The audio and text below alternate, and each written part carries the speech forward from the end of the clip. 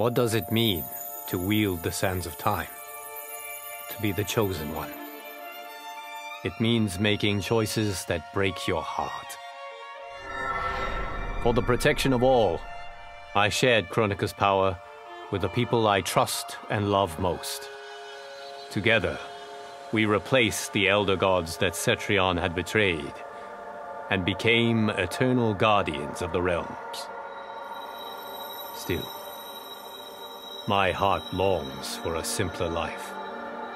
The kind one cannot have being the chosen one, let alone an elder god. What Kitana and I would not give for those simple pleasures. Perhaps in another timeline, they could be ours.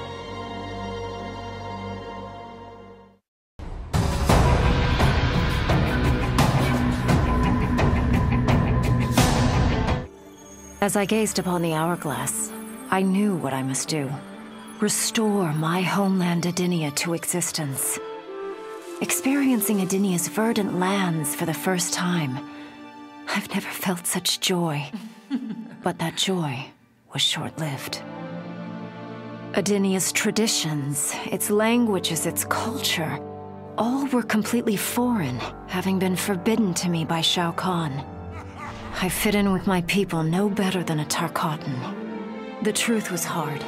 Though Edenian by blood, I am not an Edenian. I am an Outworlder. Not only that, I am Outworld's Khan. I will use ancient Edenian teachings to make myself a better sovereign.